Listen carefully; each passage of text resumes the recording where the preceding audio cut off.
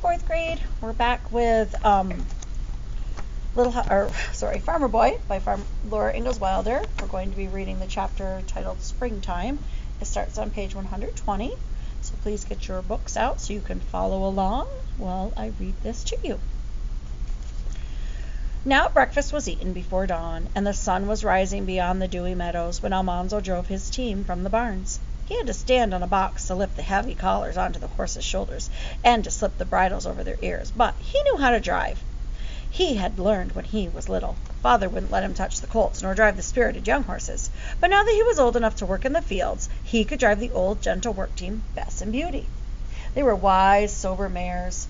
When they turned out to pasture, they did not whinny and gallop like colts. They looked about them, lay down and rolled once or twice, and then fell to eating grass. When they were harnessed, they stepped sedately one behind the other over the sill of the barn door, sniffed the spring air, and waited patiently for the traces to be fastened. They were older than Almanzo, and he was going on 10. They knew how to plow without stepping on corn or making the furrows crooked. They knew how to harrow and to turn at the end of the field. Almanzo would have enjoyed driving them more if they hadn't known so much. He hitched them to the harrow. Last fall the fields had been plowed and covered with manure. Now the lumpy soil must be harrowed. So that means it just needs to be mixed up. You need to mix up all of that manure into the soil to make it nice and smooth and not lumpy and ready to be planted. Bess and Beauty stepped out willingly, not too fast, yet fast enough to harrow well.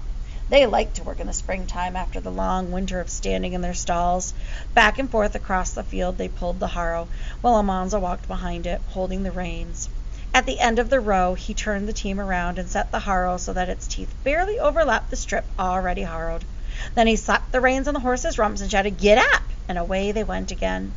All over the countryside, other boys were harrowing too, turning up the moist earth to the sunshine. Far to the north, the St. Lawrence River was a silver streak at the edge of the sky.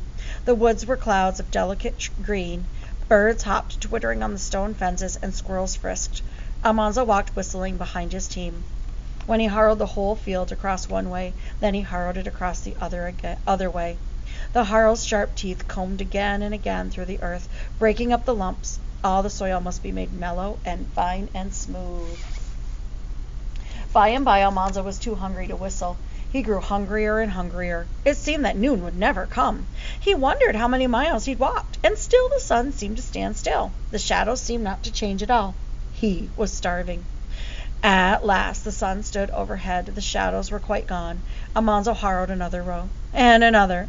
Then at last he heard the horns blowing far and near. Clear and joyful came the sound of Mother's big tin dinner horn. Bess and Beauty pricked up their ears and stepped more briskly.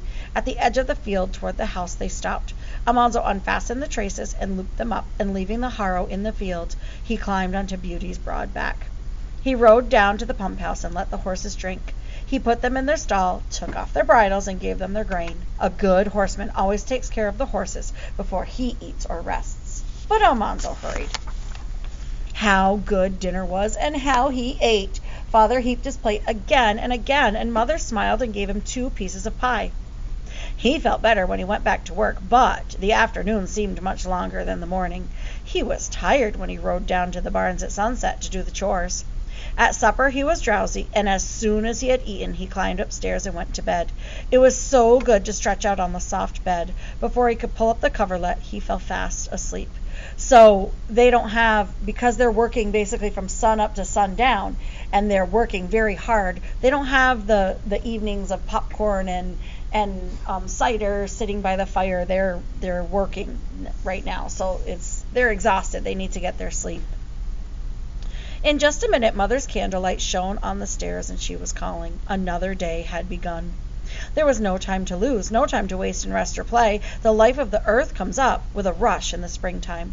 All the wild seeds of weed and thistle, the sprouts of vine and bush and tree are trying to take the fields. Farmers must fight them with harrow and plow and hoe. They must plant the good seeds quickly.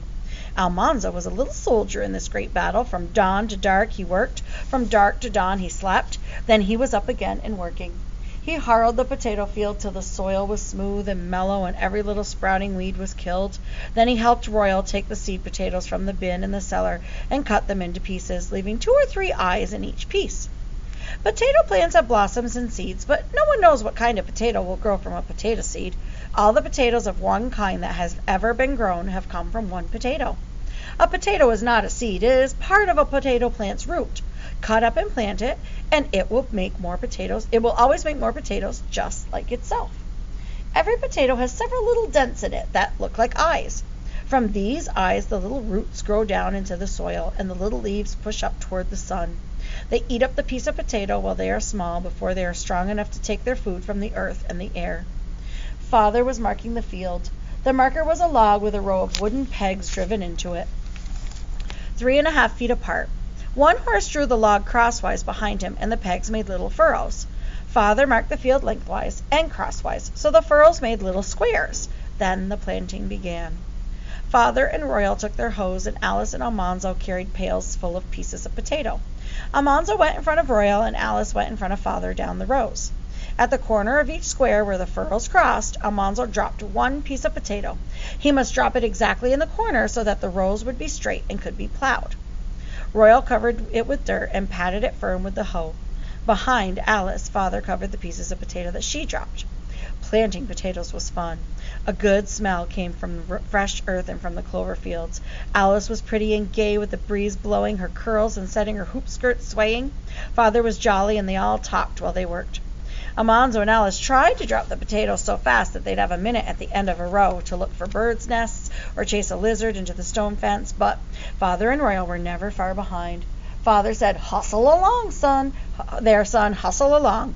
So they hustled, and when they were far enough ahead, Almanzo plucked a grass stem and made it whistle between his thumbs. Alice tried, but she could not do that. She could pucker her mouth and whistle. Royal teased her. Whistling girls and crowing hens always come to some bad ends. Back and forth across the field they went all morning, all afternoon for 3 days. There's our again and again. Then the potatoes were planted. Then Father sowed the grain. He sowed a field of wheat for white bread, a field of rye for rye and Injun bread, and a field of oats mixed with Canada peas to feed the horses and cows next winter. While Father sowed the grain, Almanzo followed him over the fields with Bess and Beauty, harrowing the seeds into the earth. Almanzo could not sow grain yet. He must practice a long time before he could spread the seeds evenly. That is hard to do.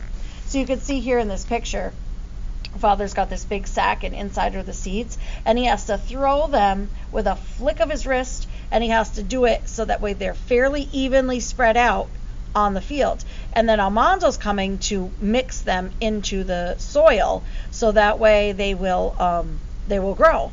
So you have to be really good at throwing the seeds so that way they're fairly even. And then, like I said, Almanzo is making sure that they get mixed up into the soil. The heavy sack of grain hung from a strap over Father's left shoulder. As he walked, he took handfuls of grain from the sack. With a sweep of his arm and a bend of his wrist, he let the little grains fly from his fingers.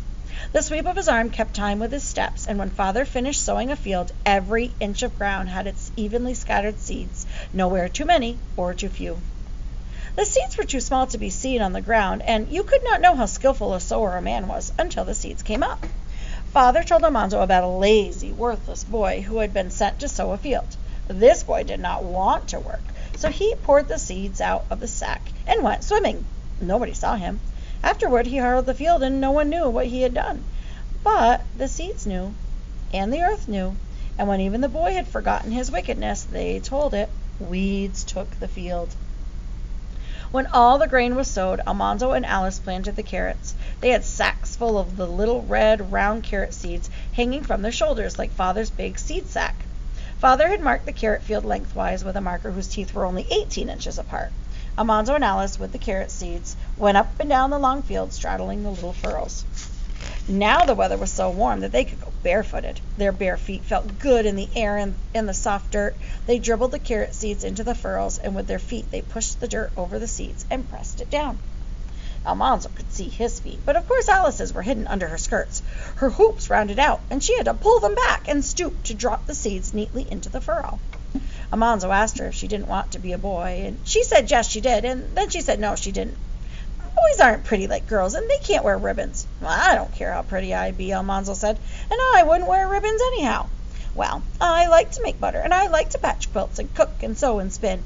Boys can't do that. But even if I be a girl, I can drop potatoes and sow carrots and drive horses as well as you can. Well, you can't whistle on a grass stem, Almanzo said. At the end of the row, he looked at the ash tree's crumpled new leaves and asked Alice if she knew when to plant corn. She didn't, so he told her corn planting time is when the ash leaves are as big as a squirrel's ears. Well, how big a squirrel? Alice asked. It's just an ordinary squirrel. Well, those leaves are as big as a baby squirrel's ears, and it isn't corn planting time. For a minute, Almanzo didn't know what to think, and then he said, well, a baby squirrel isn't a squirrel, it's a kitten. But it's just as much a squirrel. No, it isn't. It's a kitten. Little cats are kittens, and little foxes are kittens, and little squirrels are kittens. A kitten isn't a cat, and a kitten isn't a squirrel either. Oh, Alice said. When the ash leaves were big enough, Almanzo helped to plant corn. The field had been marked with a potato marker, and Father and Royal and Almanzo planted it together. They wore bags of seed corn tied around their waists like aprons, and they carried hoes. At the corner of each square where the furrows crossed, they stirred up the soil with a hoe, made a shallow hole in it, dropped 2 grains of corn into the hollow, and covered them with dirt and patted the dirt firm. Father and Royal worked fast. Their hands and their hoes made exactly the same movements every time. 3 quick slashes and a dab with the hoe, a flash of the hand, then a scoop, and 2 pats with the hoe, and that hill of corn was planted. Then they made 1 quick stride forward and did it again. But Almanzo had never planted corn before. He did not handle the hoe so well. He had to trot 2 steps where Royal and Father took 1 because his legs were shorter. Father and Royal were ahead of him all the time. He could not keep up. One of them finished out his row each time, so they could start out even again. But he knew he would plant corn as fast as anybody when his legs were longer. So that is the end of that chapter.